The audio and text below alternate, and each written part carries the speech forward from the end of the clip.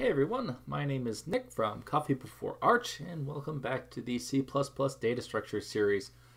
So in this video, we're going to look at how do we implement a simple array-based stack. So a stack is a fundamental data structure that's used in a lot of different places because it has this last in, first out kind of operation. So what do stacks do? So you can think stack is something that stores data similar to an array or a vector or any other data structure that you're familiar with, but the operation of a stack is a little bit different. So what we do is it has two fundamental operations, and that is push and pop.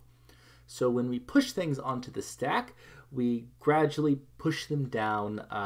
You can think of it kind of like as a box, and everything gets put on top at first. You can think of, like, say, a spring in a box, and we will push down, push down, push down with every new element. And then finally, the stack will end up being full with the last element added on top. And then likewise, when we do the pop operation takes the first element of the stack and it removes it. So you can think of, say, a spring in a box, and it will move up just a little bit and put the second element now on the top of the stack. So let's go ahead and see how we implement that using, say, an array. All right, so we'll go into stacks, then we'll go into simple stack, and we have an implementation interface and where our main function is. So let's look at the interface first. So fundamentally, what are we going to need? So we'll have a stack class, and within that stack class, we'll have an array, and that will basically be the storage for our stack. We'll have an integer that points to an integer that represents the top of the stack, and we'll use this to index into the stack, which is an array. And then we'll also have a variable of size.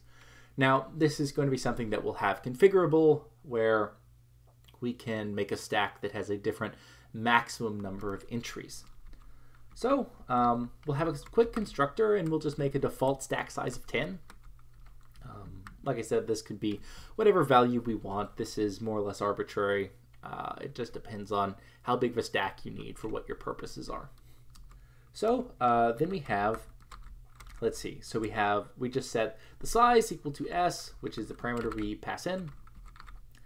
We create a new array, so we allocate some memory on the heap, and we allocate it the size of an integer array of size, and then we put the top of stack equal to -1. The reason why we do this is because when the stack is empty, there's nothing to index into. So we want to make sure that index isn't valid. So if we did, say, top of stack equals 0, that would actually be invalid because 0 is a valid entry in the stack. We have it allocated.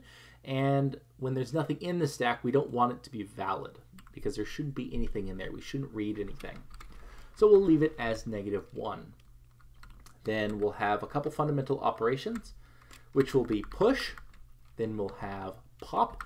So push is, like I said, that adds a new item to the stack. And then we have pop, which removes an item from the stack. We'll have peek that we can use to look at whatever values on the top of the stack.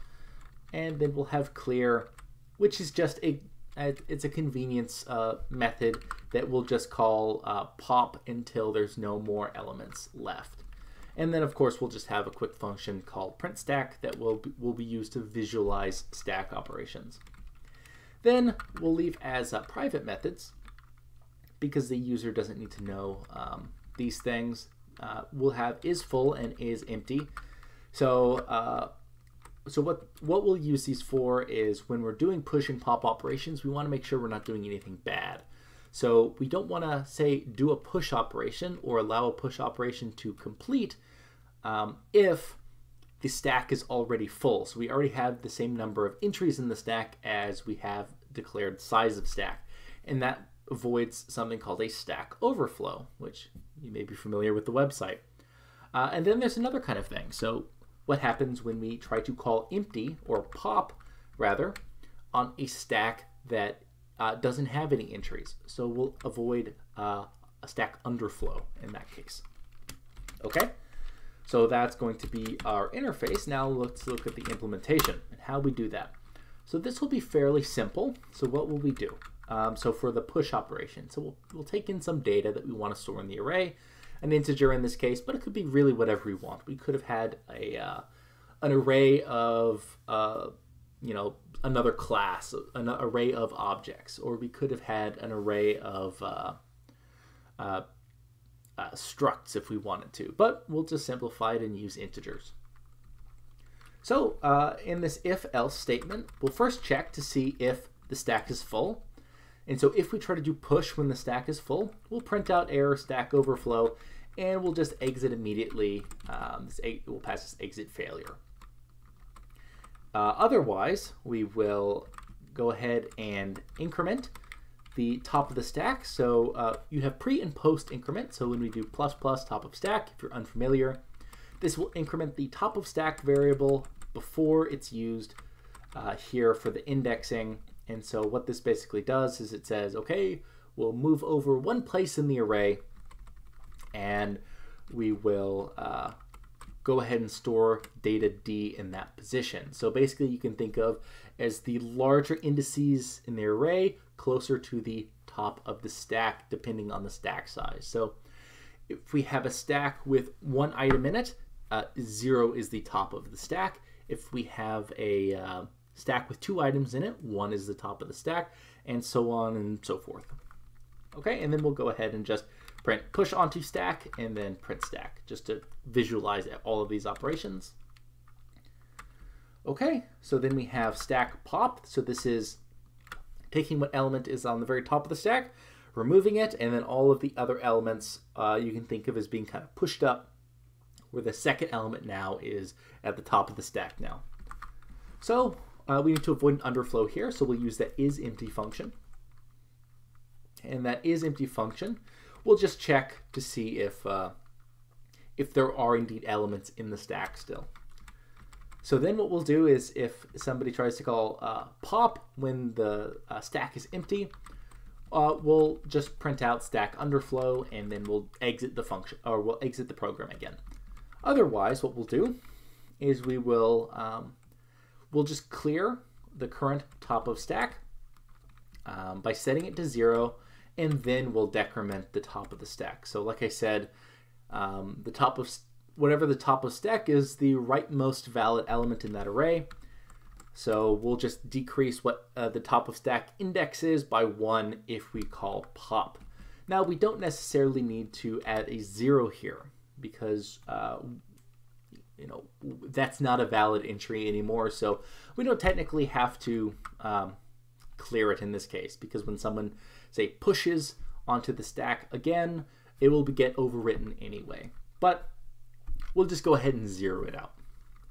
And then, of course, we'll print out pop off top of the stack, and then we will print the stack. And so let's look at a couple other methods that we implement. So one of them will be peek, and all it does will it will first check to make sure that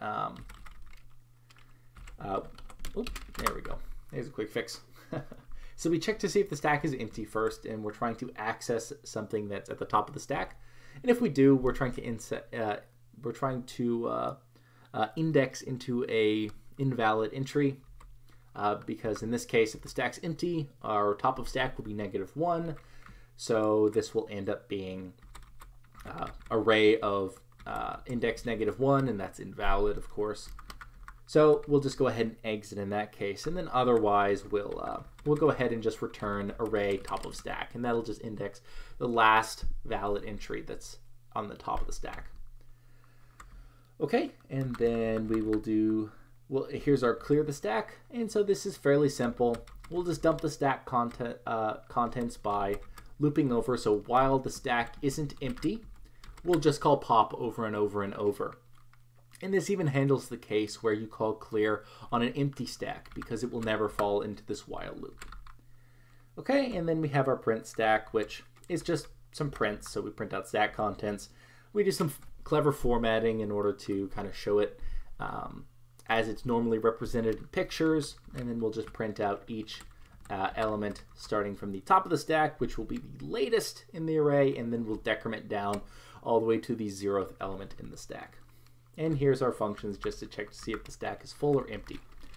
So the top of stack if the top of the stack is equal to size minus 1, so if we have a 10 element stack and we have 10 elements in that, then top of stack will be equal to 9 because the index values will be 0 through 9. So we check to see if the top of stack is equal to size minus 1.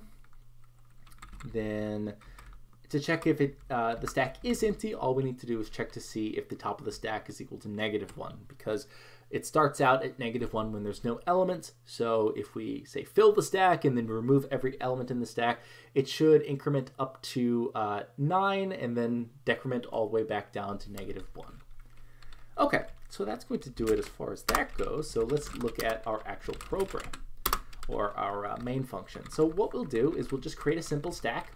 And so in this case, because we're not passing in anything to that constructor, it'll go ahead and just make it with the default argument of s is equal to 10. Then we will go ahead and add some elements to the stack. And we'll just add elements, just the data will just be the index value, so 0, 1, 2, 3, 4, 5. And what we should, or 0, 1, 2, 3, 4. And what we should see is that the top of the stack should be 4 at the very end because it pushes all the other elements down. Then we'll go ahead and pop 2 of the elements off, and we can even do peak as well. So let's do simple stack dot peak, and we'll look at what value is there. And so we can just do cout simple stack peak, and then we'll make a new line. Okay, and then we'll just clear the rest of the entries in the stack after that. All right, so let's see how this works. So let's do g++ -c on implementation.cpp. All right, no problems there. And then we'll do g++ -o on stack. And our executable will be stack. We'll pass in as arguments to the compiler stack.cpp and then implementation.o, our object code. All right, no errors. That's good. And then let's go ahead and let's give it some space and we'll do stack. All right. So here we have. So we start out, we've got an empty stack, and then we'll go ahead and we'll push a single element. We'll call push. Remember, we're doing push 0, push 1, push 2, push 3, push 4 in that for loop. So we'll push 0, then we'll push 1, and you see that 0 gets pushed down. Then we'll push 2, 2 becomes the top of the stack, and then 0 gets pushed down, and 1 gets pushed down, and this continues on, right? So 0, 1, 2, 3, 4. So all the way up until this point, it will be pushing down whatever is currently on the top of the stack and everything below it down 1 space. Okay, and then when we start popping off elements, we start at the top of the stack. So we'll pop off 4 first.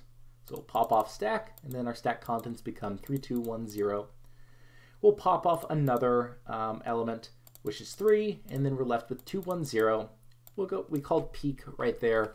So that left us with, we looked at the top element of the stack, so that gave us a 2, and then we called dump to dump the rest of the stack contents, which just calls pop 2 more times. And so what does that leave us with? That leaves us with 1 and 0, and then we pop off 1, and then we're just left with 0, and then we pop off 0 again, or rather we pop off 0, and we're left with just an empty stack. Okay, so that's going to do it for this stack example. As you can see, fairly simple to implement, but it's a very commonly used data structure. It can be very convenient to use to have something where you have this last in, first out type of structure, right? So we also saw this with linked lists, right? So with linked lists, we had data that was somehow connected to each other, so we could just follow a single path. And in this case, it's very similar, except this time all the it's not the individual elements of the stack that are connected with each other, but the stack itself maintains an order. Okay, so all this code is of course available on GitHub, so feel free to download this, play around with it. Maybe you have an assignment that requires you to do a stack. Maybe you need to implement a couple other methods, but this should be a good framework for that. So we have all the other code for the other series, including one on MIPS instruction set, Python 3, other C++ stuff, parallel programming in C++, and some GPU programming stuff as well. But if you go to C++ data structures, go to data structures and simple stack, we've got the 3 files that we used in this video. So feel free to download these, play around with them. There's plenty of comments in there to help you understand the code. So hopefully there's not too many questions. But of course, sometimes questions arise. So feel free to contact me either here on YouTube or at coffeebeforearch@gmail.com. And I'll make sure to link all the other videos and files down here in the README. So, like I said, I'm Nick from Coffee Before Arch, and I hope you have a nice day.